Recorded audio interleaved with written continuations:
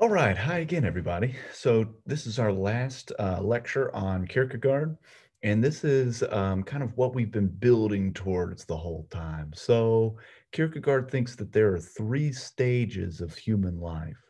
First, he thinks that our default stage is the aesthetic stage, or aesthetic stage. And so this is a life lived by way of pleasures, right? We are constantly seeking out new things.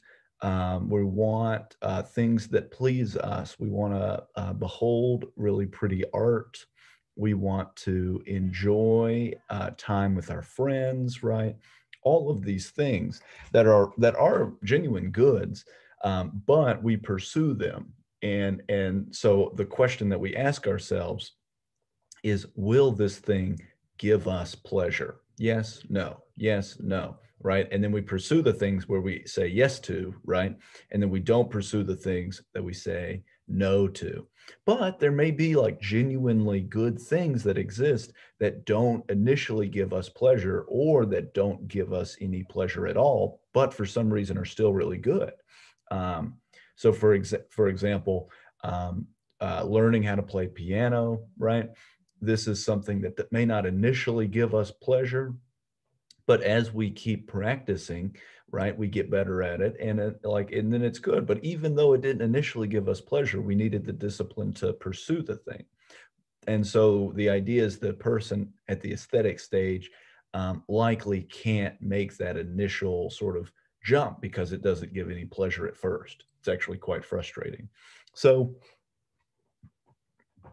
Kierkegaard wants to say two things about this.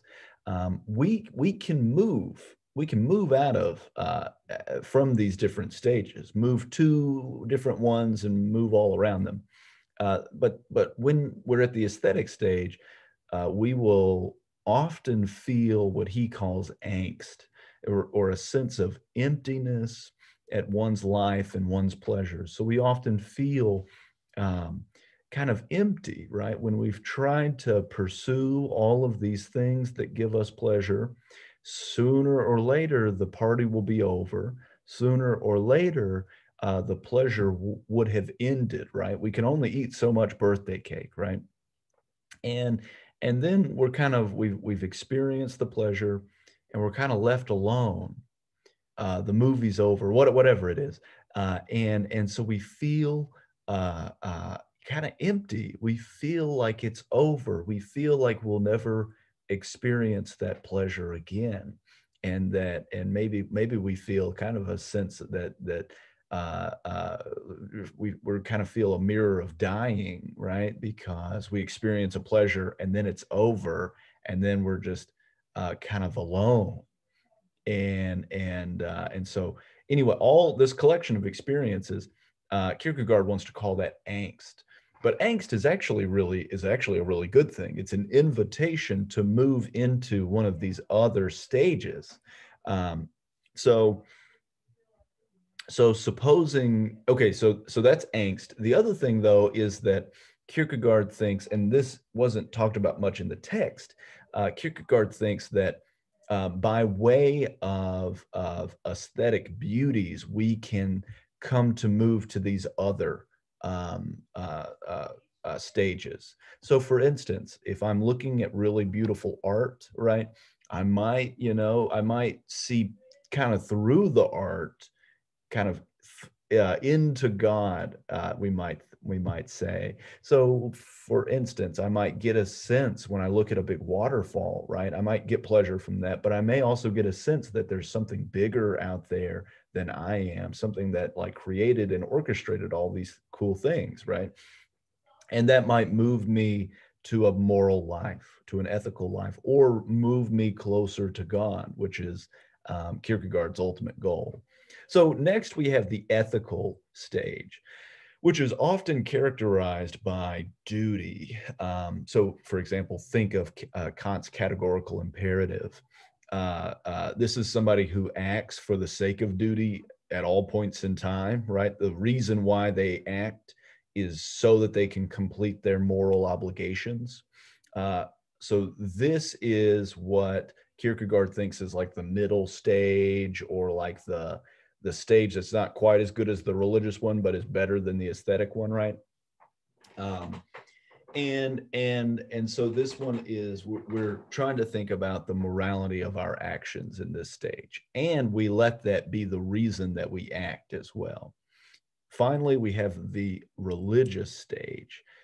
And the religious stage is characterized by the kind of leaping, or a kind of leap of faith into God, where you don't have any real reason to do so, but you do so anyway because you're acting on faith, right? So the religious stage for Kierkegaard is not the Sunday Christianity that we talked about in the first video. It's not this kind of superficial go to church, and then, like, bake a casserole and show up with a casserole, right? But it's this authentic, deep commitment to one's faith. So that's the religious stage. And so they kind of, all of these stages kind of have this upward progression, right? For Kierkegaard, we can actually see these, each of these stages played out in the movie with Bill Murray, Groundhog Day. Bill Murray starts as a person who is prideful and is characterized by his own pleasures. And then after he's lived the same day over and over and over again, he's kind of gotten a sense that what he's experiencing is really empty, right? He can only experience so much pleasure. And so he kills himself, but he always wakes up the next day, right? He wakes up and it's the same day over and over again. And and so even though he kills himself, he just keeps waking up and he keeps killing himself over and over and over again. So he has this experience of angst. And then, like, he becomes interested in learning how to play piano and all of these things like self-cultivation. And he begins to be a genuinely good person. So he makes it to the ethical stage. And then finally, like with like the romantic interest in the movie, there's this kind of hint that he reaches the religious stage. So anyway, so that's like an example. If you ever watch Groundhog Day, you can kind of look at it from this perspective. Okay, so Kierkegaard thinks that we move between these stages by way of our own decisions. So we make the decision to become a moral person. We make the decision to become a religious person, or we make the decision from being a religious type person to being like an ethical type person, or an aesthetic type person again. So we can move up and down, but it's by way of our own choices. Um, so, and Kierkegaard thinks that you have to make the decision. You have to, only you, nobody can move you into a different stage of life, right? That's only you. So, so we get this kind of sense of existentialism, right? We have choices that are very weighty. We have choices that are really, really important to make.